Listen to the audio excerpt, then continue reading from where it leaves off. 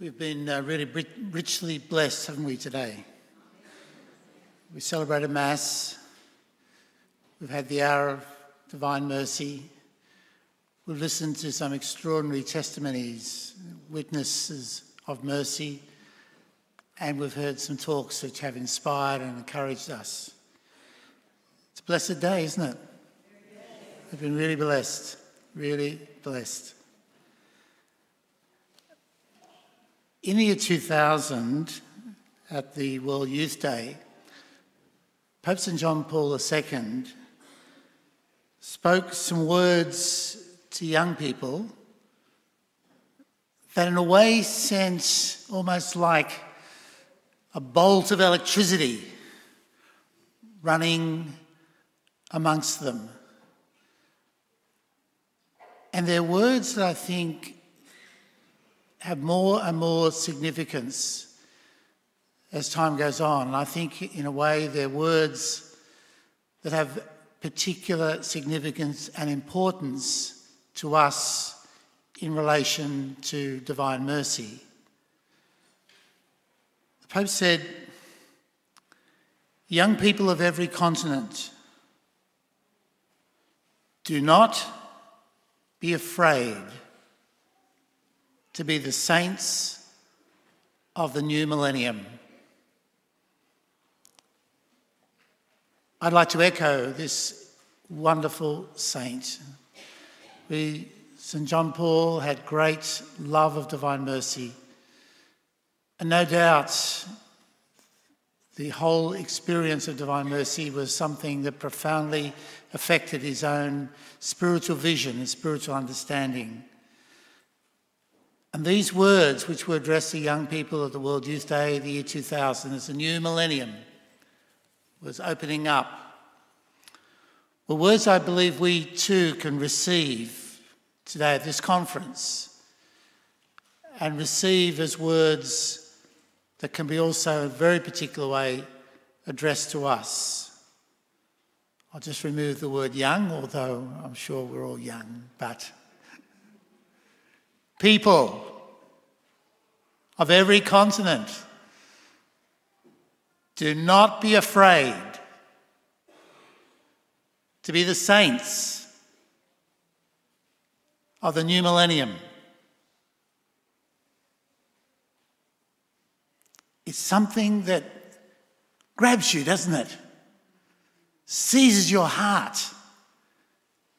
And you realise that is what we are being called to be. We're called to be saints. And extraordinarily, that word has touched and inspired the lives, certainly of young people I know. Many young people, I still hear them saying, "I want to be a saint." Because somehow when the Pope said those words to young people, they realised, yes, it's possible. I can be a saint. What they realised, and I think it was born of the Pope's great confidence in them as young people, that holiness, that sanctity was within the grasp of everyone. It made the idea of being holy not something somehow distant or just for a few, but it was something available to each of us. Do you want to be saints? Yes. Do you feel a call to be saints? Yes. Can you be saints? Yes. Can you be saints? Yes. Yes. And that's what the Pope believed about young people. And it's what we can believe about ourselves. The Pope said to the young people on that occasion, "The Lord wants you to be intrepid apostles of his Gospels and the builders of a new humanity. because that's what saints do. Saints become living witnesses of the gospel. It's not just their words, but it's who they've become. They become examples, exemplars of what it means to live as a true disciple of Jesus Christ. They embody in flesh, incarnate the gospel. And people see the gospel lived out in their midst. And this is what will create a new humanity. You know, it's saints that change history.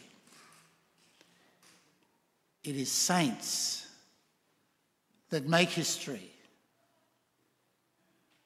It is saints that shape and form societies.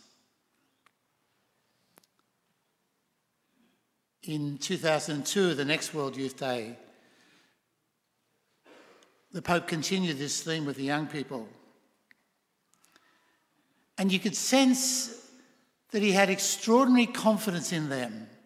He could say these words because he knew they could hear it, they could receive it, and they were excited by it. And so he told them to be holy and not to live simply in the spirit of the age. And he said to be holy just simply means to be living in the Holy Spirit, because it is the Holy Spirit that makes us holy. It's the indwelling Spirit that transforms us.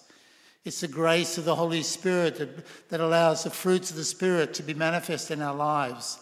It is the Spirit living within us that impels us to live our faith, to witness to our faith, to be instruments of love, to be instruments of mercy. It's all the Holy Spirit. And so the Pope knew that saints could be raised up for the new millennium, because in the end it would be the work of the Holy Spirit in the lives of people who are willing to receive the Holy Spirit into them.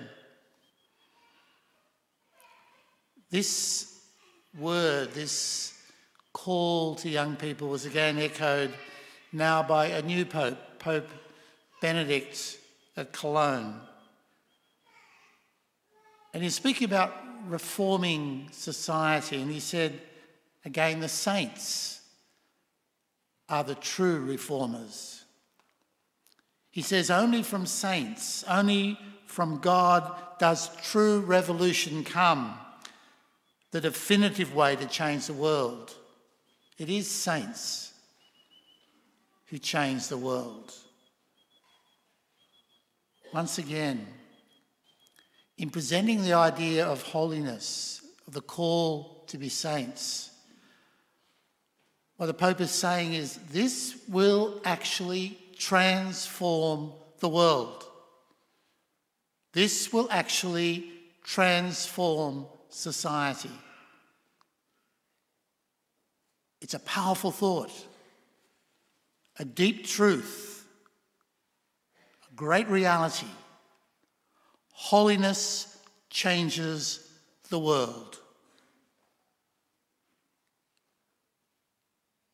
And now, on the feast of St. Joseph, March the 19th this year, Pope Francis continued in this theme of the Pope's speaking about holiness and the capacity for each of us to be holy, each of us to be saints. And so he produced the apostolic exhortation, which I'm sure you're familiar with, Exulte et Gaudete, rejoice and be glad. And the whole theme was on saints, and he again reminded the Catholic world, that God wants all of us to be saints, all of us to be holy. And he challenges us, and he says, do not allow yourself to settle for a bland and mediocre existence as a Christian. He challenges us not to settle for second best. He presents in the Apostolic Exhortation a very attractive idea. In one section, he entitles it Saints Next Door and invites us to look around us and see the saints who are actually close to us and near to us. Today we've had witness. Emmanuel was a saint, wasn't he? Extraordinary saint. There are saints all around us. We heard Father Dennis, a saint. This is holiness. This is not distant. This is not in some far place away from where I live, where I am, away from my own experience. Sanctity is around us. Sanctity lives in our midst. Sanctity is there if we look and see and recognise it. How often have we actually said, that man's a saint or that woman's a saint? We've said that, don't we? It's one of the words we say. Because we see holiness in them.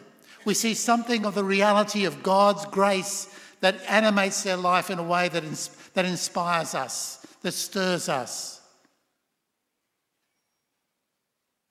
Saints are next door, closer than we realise. Because sanctity lives in the church. Sanctity lives in the lives of Christians that we come into contact with. It's not something so distant and so unattainable that we don't consider it something which belongs in the very life in which we live. And so that's why the Pope can go on and say, do not be afraid of holiness, he says, because it will take away none of your energy or vitality or joy.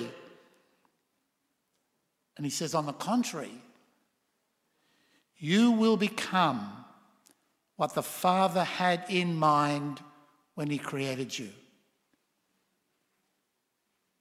You were created to be a saint because you were created with the intention of sharing eternal beatitude in heaven. We're on a journey to paradise. And that's what the Father wants us to be. He wants us to realise our full reality as human beings and through baptism, sons and daughters of God.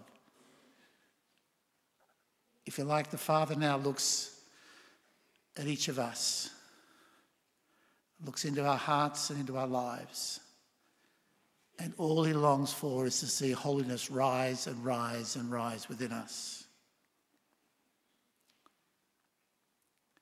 And again, the Pope identifies the means of holiness. And he says, do not be afraid to let yourself be guided by the Holy Spirit. It's the Holy Spirit that will make us saints. The Holy Spirit will make us holy. So in a way, the more and more we give space to the Holy Spirit to move in us, we hear the promptings of the Spirit, we respond to the direction of the Spirit. The more we allow the Holy Spirit to move in our hearts and lives, the more in prayer that we are attentive to seeking the guidance and presence and activity of the Holy Spirit, the more and more we open our lives and allow the Holy Spirit to breathe within us, to breathe God's life into us. The more we allow the Holy Spirit to inspire our actions, our words, all we do, this is how we will be growing in holiness. It will be the Spirit that raises up holiness in our lives.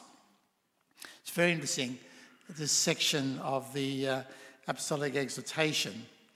The Pope quotes the French spiritual writer Leon Bloy, who made this really interesting comment.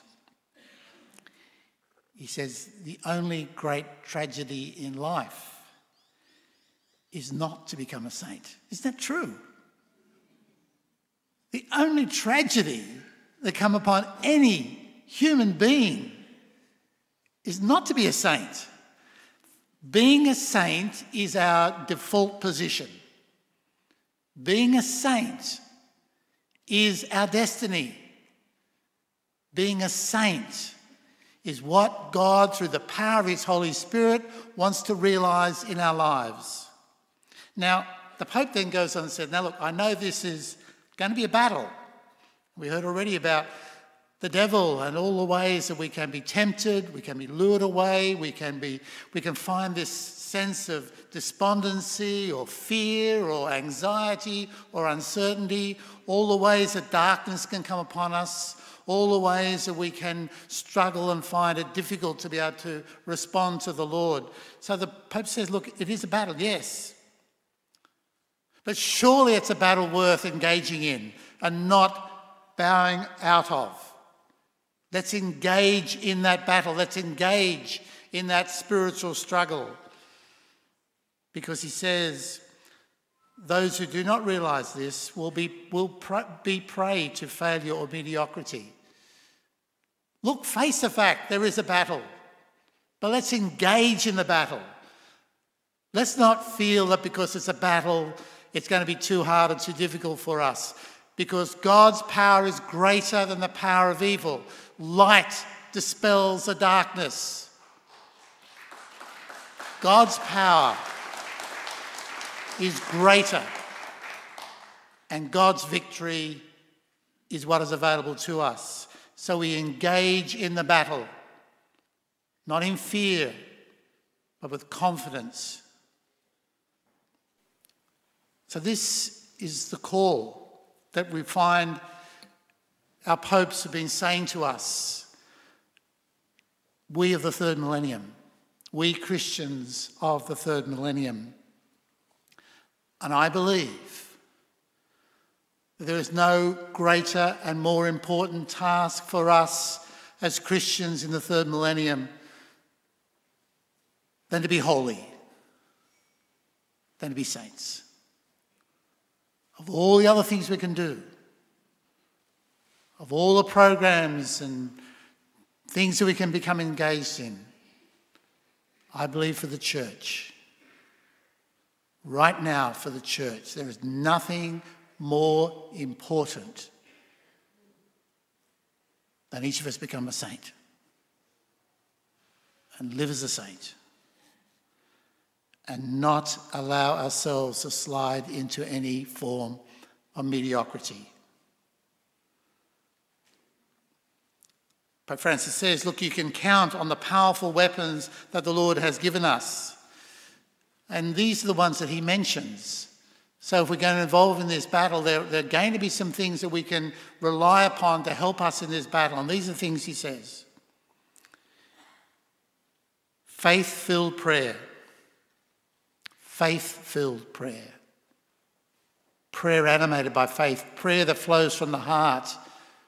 Prayer that we find ourselves engaged in strongly as we have today. Meditation on God's word. I often say that today so many people who would consider themselves Christians may have a heart that desires to be Christian, but their minds have been shaped and formed by the world. We need the word of God to speak truth into our minds, to have that wisdom and knowledge that can only come from the word of God. And he mentions the celebration of Mass, drawn into the mystery of Christ, drawn into the commemoration of the sacrifice of Christ, uniting ourselves with Christ's death and resurrection and being brought into a holy communion with Christ.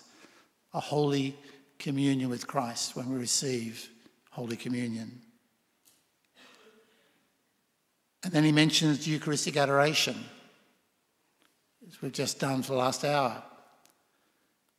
Coming before the Lord in silence and attention, knowing that the Lord is truly present, knowing that he's there waiting for us, longing for us, wanting to engage with us, the silent presence of the Lord in our midst.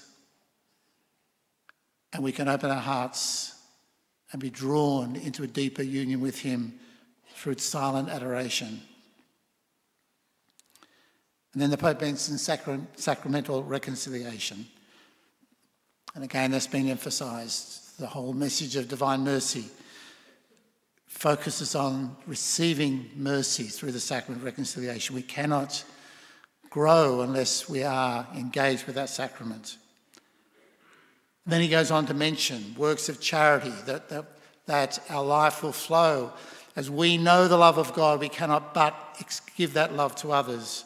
So charity becomes the animation of all our actions and all that is the desire of our heart. He goes on and mentions community life, that we live in union with our brothers and sisters. And finally, he mentions missionary outreach. So the Pope is saying there are basic elements that constitute the Christian life in such a way that this life becomes a holy life, and in such a way that these become the means by which we're able to engage in the spiritual battle successfully and advance and not allow the darkness to overwhelm us. He ends his encyclical by saying, "It is my hope that these pages will prove helpful by enabling the whole Church to devote herself anew to promoting the desire for holiness." So let us ask the Holy Spirit to pour out upon us a fervent longing to be saints for God's greater glory, and let us encourage one another in this effort. In this way, we will share a happiness that the world will not be able to take from us. So the Pope is hoping that these words of his will inspire us to seek and desire holiness. As I said, I believe that these words that have come down to us now since the beginning of this third millennium, the call of the popes, something the Lord has placed on the hearts of the popes, to say that holiness is the path for each one of us. Now, in the diaries of St. Faustina, she makes this interesting comment. She says, "Oh my Jesus, how very easy it is to become holy." Now, you might think, well, that's St. Faustina because she was holy anyway, so it wasn't hard for her. She was a nun. She had all the opportunities. The Lord was revealing himself to her, and so you think she had everything going her way. Well, we know there were struggles, but she's also saying something very true. It's easy to become holy too. Because she goes on and says, all that is needed, extraordinarily, all that is needed is a little goodwill. All that's needed. In other words, all you need to do to be holy is want to be holy. Say, I want to give it a go. I want to be holy. So we don't have to see it again as something impossible or something beyond us. St. Faustina is saying, all it's needed is a little bit of goodwill. She's speaking here of a very important spiritual principle, and that is spiritual advancement comes from the desire of the heart. The key thing for us is to look into our hearts. And if we can see there a desire to be holy, if we can see there a desire to be a saint, that's the beginning of you becoming a saint. You become a saint simply because you want to become a saint. You desire to become a saint. And the Lord will help us to become holy. St. Faustina records, if Jesus sees this little bit of goodwill in the soul, he hurries to give himself to the soul, and nothing can stop him. Neither shortcomings nor fall, absolutely nothing. Now, I reckon St. Faustina was speaking very much out of her own experience when she says this. She sees that's what's happened with her. She may be at different times in various ways have just expressed her own desire to be holy, and she's seen the Lord come. She's sensed the grace of God move. She's realised this, Jesus is going to back me in this. Jesus is going to help me in this. He's only now able to do it because that's what I want. And so he's going to hurry, she says, to help, to support, to enable this to take place. She adds, Jesus is anxious to help that soul. Can you picture that for a moment? You want to be holy. And the Lord runs to your side. I'm going to help you.